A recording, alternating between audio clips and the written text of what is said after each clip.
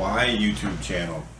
Well, I want to share a few things with you why I decided to put up a YouTube channel. It has to do with some things I've learned, me and my wife have learned in the last year about our God that we never knew before, and we hadn't learned, we hadn't been taught. It's about the love of God, about the nature of God, about that great, wonderful, awesome, amazing, perfect love that He has for us. It's beyond anything we ever imagined, and we still feel like we're just starting to dip our toe into it, and every day brings something new. It is the absolute most awesome thing that's ever happened to us, and we believe it's the best thing that can ever happen to anyone. So we want to spread this. So I just want to share a couple of scriptures for you, whoever you are, religious or not. I hope you can consider this. Speaking of God's love, in Jeremiah 31 it says, "The Lord hath appeared of old unto me, saying, Yea, I have loved thee with an everlasting love. Therefore, with loving kindness have I drawn thee." He's drawing you. He draws us. Who is that that's drawing us? It's important to know who that person is. Of course, we can never fully comprehend the fullness of who God is. But He knows who we are and what we can take and how, or what we need to know to understand the things we need to understand about who He is. And He's been telling us this for a long time. There's another scripture in Jeremiah. It says, "But let him that glorieth glory in this, that he understandeth and knoweth me, that I am the Lord, which exercise loving kindness, judgment, and righteousness in the earth. For in these things I delight." That's the type of God we have. That's the type of God who made you. That's your Father. He delights in loving kindness, judgment, and righteousness. Judgment just means He judged all sin. Now, this is before He came in the flesh, but He did. He came in the flesh and He judged your sin, and He judged it guilty, and He took it away. He paid for it. He didn't just wipe it away with a sweep of His hand, because it had to be paid for. It had to be punished. He said, "Punish me. Treat them. Treat me the way they need to be treated." So He said, "You, my son, my daughter, you out there, I want to be treated the way he or she needs to be treated, deserves to be treated. I want to take that for them so I can be with them." That's how much He loves you. That's the kind of love He has. That's what He delights in, that loving kindness, that judgment that He executes and then pays for. And then the righteousness which is of faith. Abraham, he believed God, and that was counted to him for righteousness.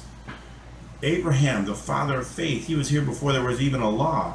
And even circumcision was after he believed. It was just a sign of his belief. His belief and his trust in God is what gave him that friendship, that relationship that we all need. God made you to have a need. He built you that way. Everyone has that need. It's to be loved and accepted perfectly by someone, and to know that they will never cast you away, and they have a purpose for you, and you are designed for that purpose and to fulfill it. That's why God made you, and He's the only one who can do it. He's not going to break it off. He's not going to throw you aside. He's here to help you. He's here to teach you. He's here to strengthen you. He's here to encourage you and lift you up. It's just that religion. I don't want to get all down on religion, but the problem is with religion is it teaches us an old school way of doing things. It teaches you that you can get your flesh blessed through God, or you can get beat up on real bad, or maybe even go to hell if you're not watching it. But that's the old way. That's the Pharisaical system. They taught that. But the Old Testament, the Old Covenant, never taught about the blessing of knowing your God. It talked about temporal, physical, carnal blessings. Those were the blessings. If you obey the law perfectly, well, you're never going to obey the law perfectly. So the message of these videos, are built into most of them, is the fact that your God loves you, and He already gave you everything you will ever need. You can enter into eternal life with Him right now, in that relationship with Him, not through religion, through trusting in Him, through trusting that He did everything. Your God did everything. You're not in on this deal. He didn't ask you. It was 2,000 years ago. He reconciled everything between the two of you. And that's a good thing, because if it was on you, if it was on me, we'd be out of luck. Even if it was 1/10 of 1%, we just can't get things right, folks. You know that. I know that. You have that need. Go to Him for it. Not religion, not church buildings, not denominations. I'm not saying don't go there. I'm just saying you're not going to find that there.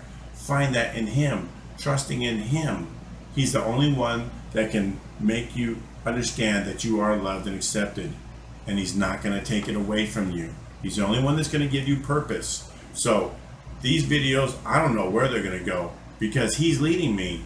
And that's not big talk. That's just faith. I just believe. I'm not going by sight. I'm going by faith. I trust in him.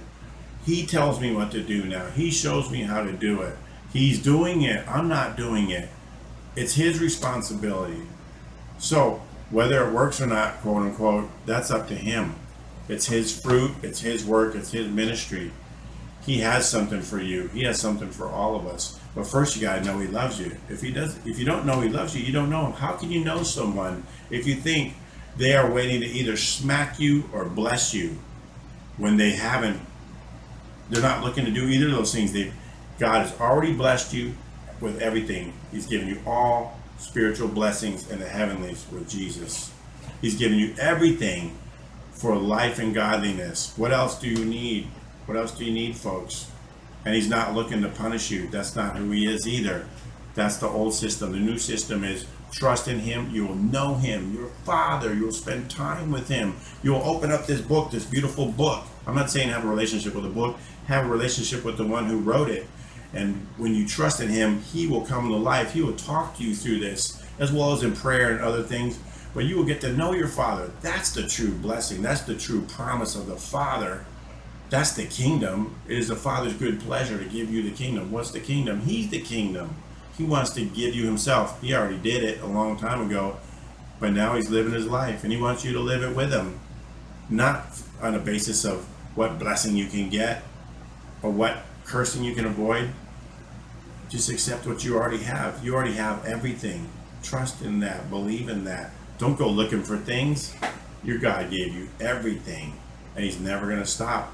But all you got to do is just let him. Or you can be religious and miss the whole thing. But I hope you don't do that. I'm praying you don't. In Jesus' name.